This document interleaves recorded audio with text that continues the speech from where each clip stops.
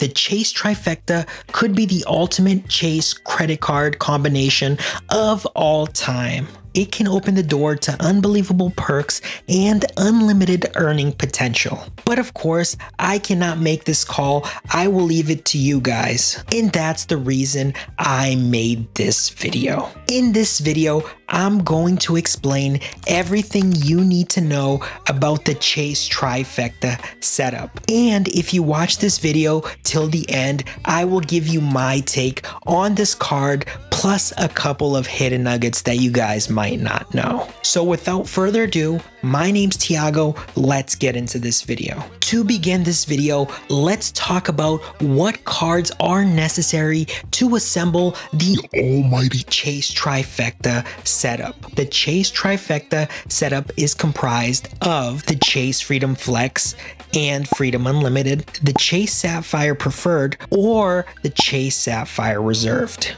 These three cards come together to make the holy grail of credit cards. Now, one thing to note is that if you guys are planning on getting these three credit cards, there are some things you should take into consideration. First of all, you must know what your approval odds of getting all of these three credit cards are. You want to make sure that you have a minimum credit score of 750 in order to have outstanding approval odds of getting approved for the Chase Saphire Reserved. Moving down to the Chase Saphire Preferred, you want to make sure you have a minimum credit score of a 700.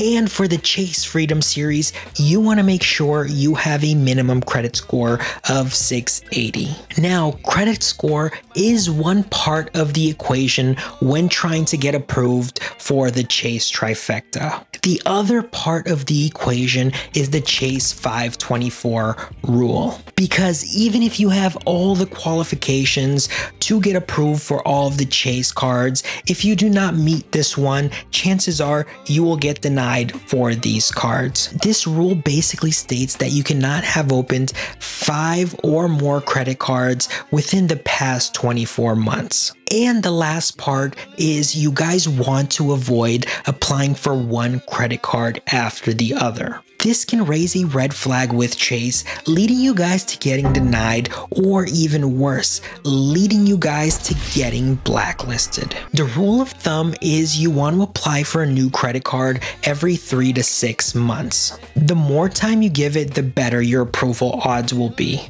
So now let's talk about the benefits and point system of the Chase Trifecta. To start, let's talk about the Chase Freedom Flex. To begin, this card has absolutely no annual fee. With this card, you will earn 5% cash back on bonus categories on up to $1,500 per quarter. After that, you will only earn 1% cash back. You will earn 5% cash back on flights purchased through the Chase Ultimate Rewards portal. You will earn 3% cash back on restaurants and drugstores. You will earn 1% cash back on all other categories. And when cashing out points through this card, 1 point is equal to 1 cent. Now let's take a look at the Chase Freedom Unlimited. Again, this is another card that does not have an annual fee. And again, you will earn 5% cash back on flights purchased through Chase Ultimate Rewards. You will earn 3% cash back on restaurants and drugstores. And you will earn a whopping 1.5% cash back on all other purchases. And again, the redemption value is 1 cent per point on this card. Now let's step up and talk about the Chase Saphire Preferred. Now this card does have an annual fee of $95. With this card, you will earn 5 points per dollar when you purchase your flights through Chase Ultimate Rewards. You will earn 3 points per dollar when you spend your money on restaurants, grocery stores, and streaming services. You will earn 2 points per dollar on all other travel, and you will earn 1 point per dollar on any other category. Now, when you redeem your points through this card, 1 point has a redemption value of 1.25 cents. Last but not least on our list, ladies and gentlemen, is the Chase Saphire Reserve. Now, this card has a whopping $550 annual fee, so make sure that you really look into what this card has to offer before you apply for it. With this card, you will earn 10 points per dollar when you book hotels and rental cars through the Chase Ultimate Rewards portal. You will earn 5 points per dollar when you book flights through the Chase Ultimate Rewards portal. You will earn 3 times points when you spend money on restaurant or groceries. You will earn 3 points per dollar when you spend money in travel in general. You will earn 1 point per dollar on any other purchase. Now, the awesome thing about this card is it has the highest redemption value. 1 point is equal to 1.5 cents, which is almost a 50% increase in value. So now, what's the benefit of having all of these cards together? The Chase Freedom Flex will let you maximize your points spending through its different rotating categories.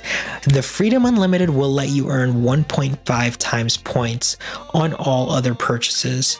The Chase Saphire Preferred will let you maximize your spending on travel and dining.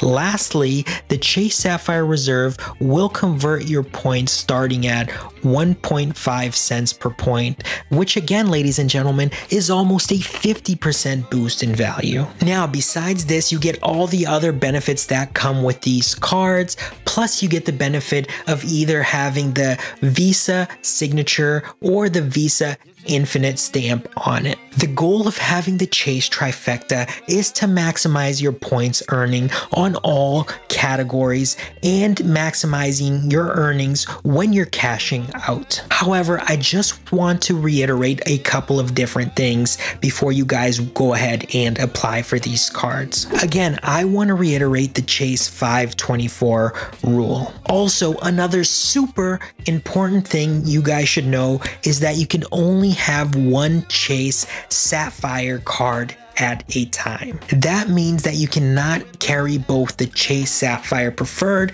and Reserved simultaneously. You must choose the one that makes more sense for you. So to make it easier to understand, an example of the Chase Trifecta might look like something like this: the Chase Freedom Flex, the Chase Freedom Unlimited, and the Chase Saphire Preferred. This is one out of the many trifecta setups that I'm pointing out to. But you can also substitute the card here with any other Chase card like the Business Inc. or the Chase Amazon Prime card. So now, what's my take on this setup? By far, this is my favorite setup of all time. I even like this better than the American Express Trifecta. And by the way, if you guys want me to make a video about the American Express Trifecta, drop me a comment down below. The reason I like this is because I am in the Chase ecosystem. I love maximizing points, and I currently have the Chase Saphire Preferred and the Chase Freedom Flex. I literally just need one card to complete my setup. Also guys, if you know which card I should get next, point me out in the right direction by dropping me a comment down below. Now, I want to know, what do you guys think about the Chase Trifecta? Do you like it? Do you hate it? Do you think it's overrated or underrated? Also, what cards and setup are you guys using? I'm actually pretty curious on this. Drop me a comment down below. By the way guys, what I'm gonna do right now is leave a link on the screen of the next video you should watch, which is about the Chase Marriott Bonvoy Bountiful credit card.